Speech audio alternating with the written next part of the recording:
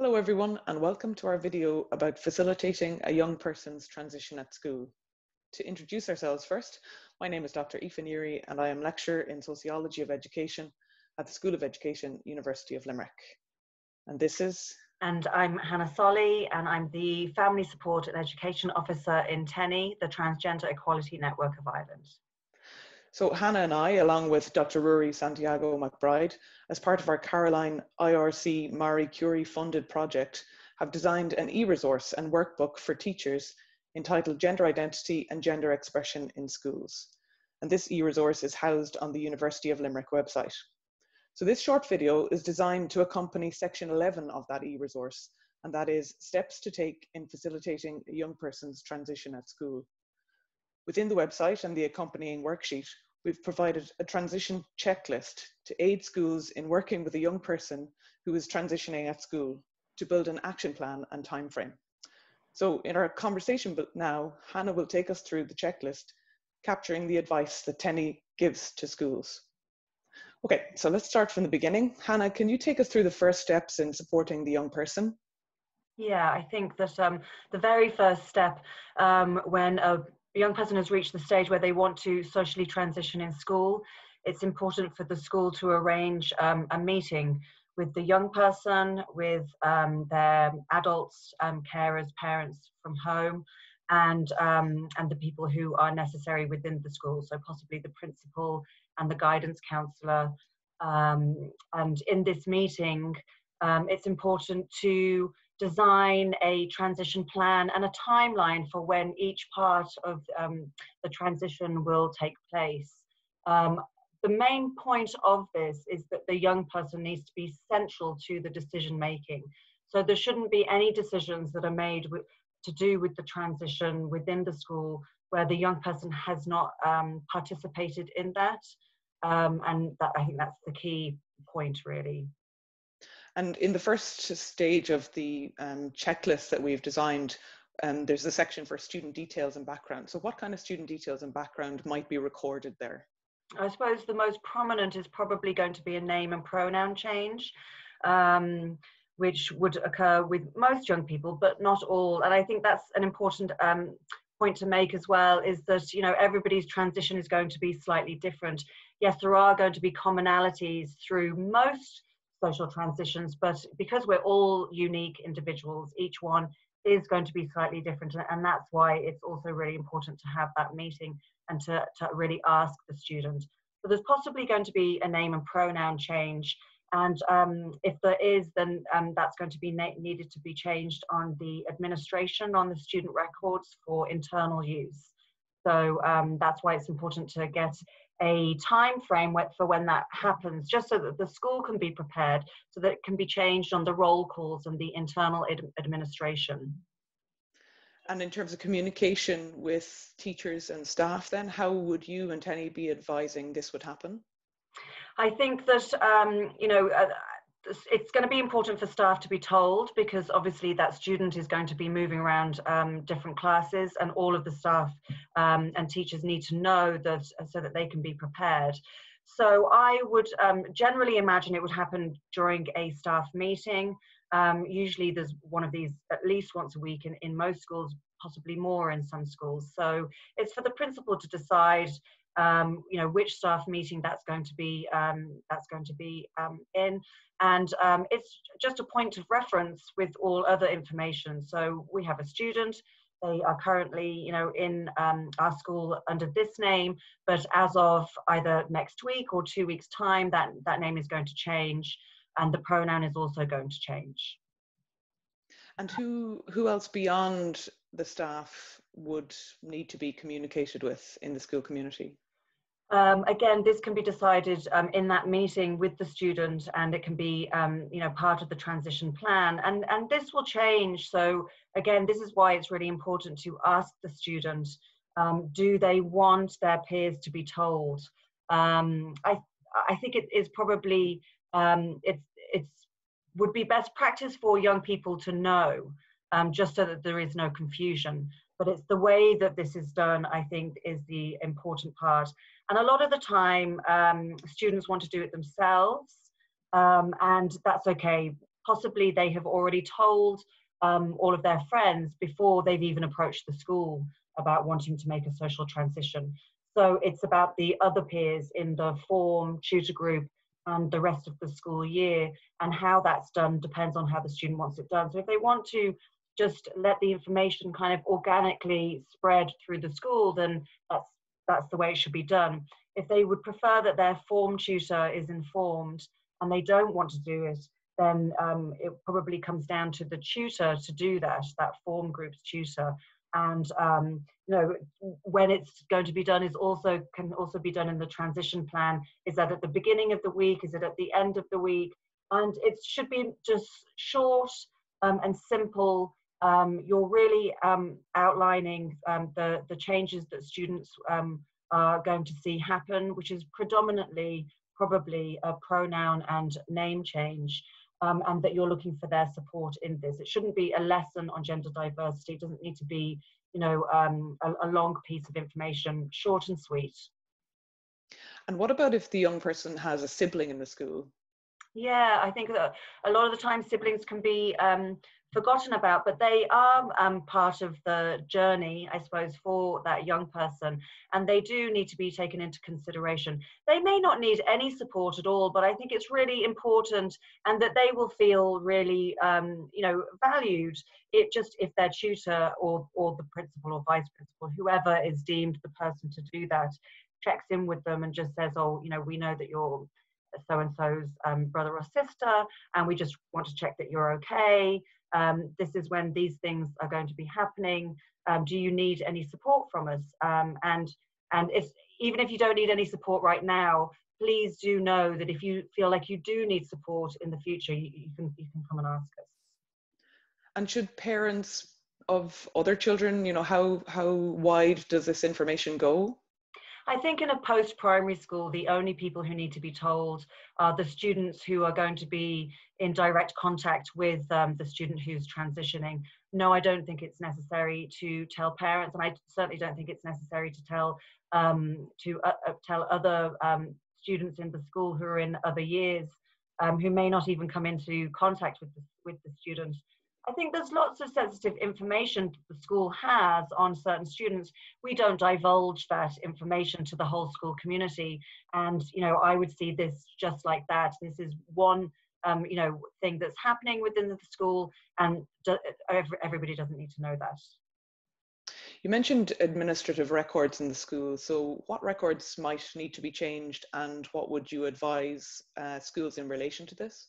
Yeah, I mean, I suppose each school is slightly different and they will know best, but certainly on the roll call for all of the classes, anyone who's going to be reading out names, you know, that name needs to be changed on that list.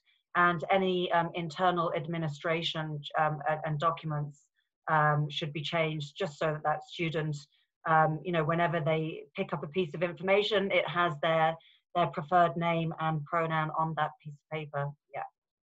And another aspect then of school life that's of course really important are the toilet facilities and the changing facilities in the school.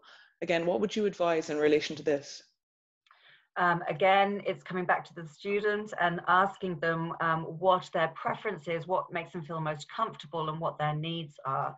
So quite often, but not always, but quite often when a student is in the middle of making a social transition in school, they may prefer a universal access toilet, a single cubicle toilet, and that might make them feel more comfortable in the interim. And quite a lot of the time, those students, once they have transitioned and they have got used to living their authentic self within the school system, they will want to transition into using the toilets that align with their gender identity, and they should be allowed to do that. At the same time, some students want to transition immediately to the toilet facilities that align with their gender identity. And if that is what makes them feel comfortable and that's what they prefer, they should be allowed to do that too. And what about PE, physical education, and sports facilities, changing facilities? Yeah, I think the same as the toilet facilities. I think it's important for schools to consider whether they have a gender neutral or a single access cubicle that's of use to students, and if they don't, how can they achieve this and make this happen? Because you know, it will happen at some stage, I think, in most schools. So I think that having all options available and then asking the student which is their preferred option, and then how do we facilitate this? How do we make it accessible for them? And what about a uniform? And of course, this might differ across single gender and co-ed schools. So what would you advise for each of these?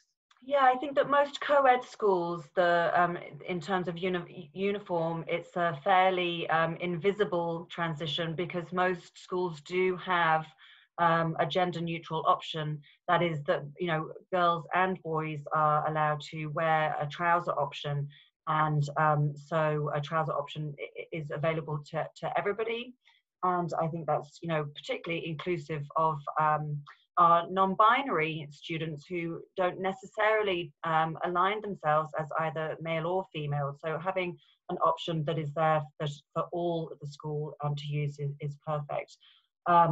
I think that in both in single gender schools as well, a gender neutral option should be available. And I suppose this does affect female single gender schools more than male single gendered schools.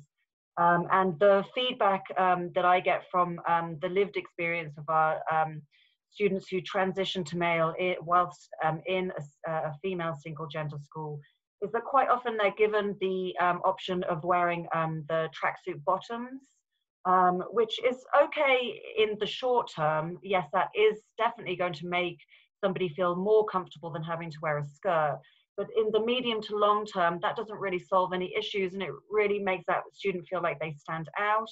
And it also makes them feel like they're not representing their school fully, because they're not wearing a smart uniform like everybody, all the girls are. So I really would encourage the single-gendered schools to consider a gender-neutral option. There are going to be other girls, there are going to be girls within the school who don't want to wear trousers. And that what happens then is that the trans boy doesn't feel like they stand out, because girls are going to be wearing a trouser option too. So it's not like the one person in school wearing trousers. Girls are still going to wear skirts. It's not like suddenly no girls are going to want to wear skirts, but I think it's good for everybody to have the option. So our research outlines how teachers can often at first be unsure about how to address gender diversity, and they often cite a lack of education as one of the reasons for this. Do you find this yourself when you go to schools, and what would you advise for schools in terms of educating staff about gender diversity? Yeah, I think that the terminology can be overwhelming for people. There is a large amount of terminology out there. Not all of it is applicable to an Irish context, but we see lots of words floating around, and it can be a bit unnerving and overwhelming. So I think it really is important to upskill your staff body and have a training. We at TENI do a staff training, and I'm available to do it. So, you know, please do get in touch. It's free. I love doing the trainings, and teachers always feel much more confident afterwards. And that's really what you're looking for. You want your teachers to feel confident in supporting your trans students. The majority of teachers really want to support their students, and they just, you know, need to have the background knowledge where they feel like, okay, now I have a good foundation level of understanding, and I know where to go from here. And I suppose, would it be fair to say that that's ideally a proactive exercise, not waiting until there's a young person who is coming out or transitioning at school? Yeah, ideally, and we do get a mixture. It is still mostly reactive, but we are getting schools who are thinking more and more about the possibility that could happen this year or the next year, which is brilliant. So yes, we would definitely prefer schools to come forward. Any schools that haven't had our training yet, or haven't had any training yet, to seek that training. It's always going to be beneficial and it is going to affect your school at some point. And of course, this e-resource and the workbook accompanying it is available too for individual teachers to dip into and get a basic kind of 101 in terms of this before your training, perhaps, or in conjunction with your training. Yeah, absolutely. I think this is a really good starting level for somebody who is interested in the subject, or possibly a guidance counsellor who has had a student disclose to them and they're looking for more information. So this is a really good starting point. And the fact that you can kind of do the e-resource at your own pace, I think is a really good option as well. So it's not that you have to give a certain amount of time at a specific time. You can do a few minutes each evening and do it that way. And what about educating students? Yeah, I think that there's a good variety now these days. I think that a lot of young people really have a good understanding of gender diversity. They use so many social media platforms, and there's so much information and celebrities in those social media platforms who are gender diverse. So I think a lot of young people really have a good grasp on it. But of course, there are other students who don't. And also the other thing is that if you have transgender students in your school, they want to see themselves represented in your school as well. So I think that all of those things culminated. I think it's really important that we start seeing those representations, in SPHE, RSE, and on the curriculum. Rory McBride has given some good resources in that for ideas on how to include that in the curriculum. But I think that young people, because they have such a good grasp, now they're looking to see that mirrored back to them and represented within the school system, because they're seeing it outside of school. I think that it's really important that they start seeing it within school as well. So the final step of the checklist in section 11 speaks to ongoing supports for the young person who's transitioning. What would you advise in this regard? Yeah, this goes back to that first meeting again, and I think this is part of the transition plan. And I think it's important for the young person to decide who that go-to person is. You can call them a mentor or the go-to person. And I suppose the school don't know who that young person feels really comfortable with. And it's not necessarily the guidance counselor or the vice principal. It may well be, but it might be the biology teacher or the maths teacher. And I think there's, so as long as the teacher is wants to be included in that, and I hope that they would be, I think the student should be able to choose who that go-to person is, and then decide on how often that check-in is going to happen. Because in the immediate, when they are going through their social transition, maybe they want to meet that person once a week, or have that person approach them to just ask them if everything is okay once a week. But maybe after a couple of months, maybe they want it to be once a month or every 6 weeks. And then maybe after a few months, it's, well, just check in with me once in a while. So I think it's really just gauging what that young person needs. You don't want it to be overwhelming either, that somebody's constantly coming up and asking you, but you do want to know that you're well supported, and that the school really mean it as well. Yeah. So finally, you and TENI have a lot of experience in supporting young people in schools. What difference does attending to all of these aspects in the checklist and, more broadly in the e-resource make to these young people? It makes a huge difference. I mean, all the difference. A lot of anxieties for our trans and gender diverse young people, a lot of their anxieties do center around school, because they're in school for so many hours of the day and for so many years of their teenage life. So it really does make a big difference. And if they feel that they are truly accepted and supported in school, it's making the difference of a lifetime. It really is, because they carry that forward. It's not just about their time in secondary school, as probably all of us can attest to, that those years were really important, and it really does affect them into young adulthood and possibly into university or into their first, job. So yeah, if you can support your young person, I can honestly say it's going to make the world of difference. They will remember it, just as much as they remember the negative experiences that they had in school. So yeah, I can't highlight it enough. Yeah. That's all really clear and informative. Thanks so much, Hannah. Yeah, you're very welcome.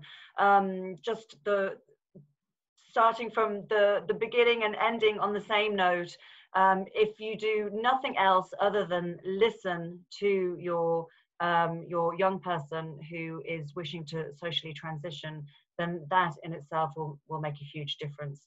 They just need to know that they're really being listened to and that they're really being heard, and that is what makes all the difference. Thanks, Hannah. Thank you so much.